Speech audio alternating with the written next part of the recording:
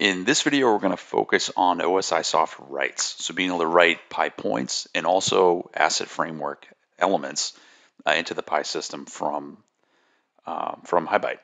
So briefly, some quick setup I did prior to finishing the read video is I created an input for OPC and brought in some tags. And then I created a data model. So right now we don't have the ability to take a raw tag and write that out to Pi.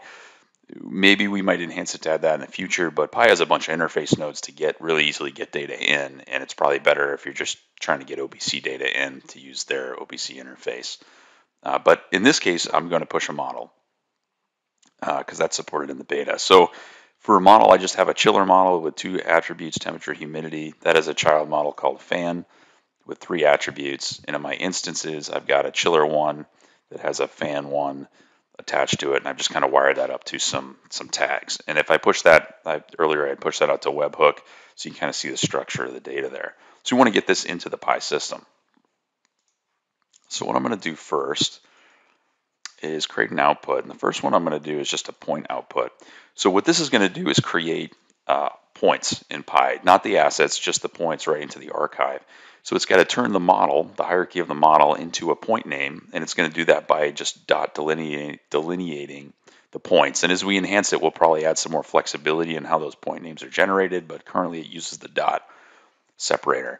So you can add an optional path, which will just prepend, a name to the point name, and you can also override the point name. So by default, the point name will have the instance name, which if you remember is this chiller 1 in it when we set it up. So by default, that'll be in the point name. What you can do with that setting, oops, I shouldn't have backed out of here. What you can do with this setting is override that to be something static, or you can make it dynamic. So you can make it something from the payload or whatever. Timestamp is the same way. By default, the right will be the timestamp.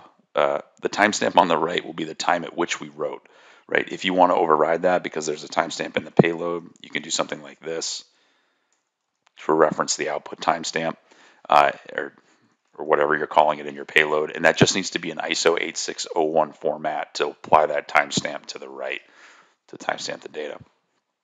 But I'm just going to leave this all as default, and then I'm going to switch this flag on to say, hey, I want to create the Pi point if it's not there. If you left this off, we would just fail the write if the point wasn't there already. So I've got that. So I'm just going to create a flow that says to Pi, and I'm going to pull in the chiller 1 instance, and I'm going to point it at the point output. And we'll just send it up every second, turn it on. Let me jump over to logs quick to make sure there's not an error. Looks like we're good. So let's jump over to the Pi system. So in this case, I have the Pi out in the cloud, but I'm connected with my asset framework here. I'm just going to search. So one of the things we do is the point source we call HighByte to make it unique, or HB. So I'm just going to search for all those points, and you can see if I select all those and bring them in, this is the chiller 1 .fan attribute .amps, and these are, you can see how we broke that hierarchy into point names, right? And now the data is available in Pi. So pretty cool. And like I said, we could use the path to put something at the front of this. We could use the point name to override what this chiller 1 comes in as. But you kind of get the idea. So let's go back to the connections. And now let's output the asset, right? So instead of a point output, we're going to call an asset output. We're going to select the asset. Here we have to spec out the database we want it to land in. We're going to call it HighByte.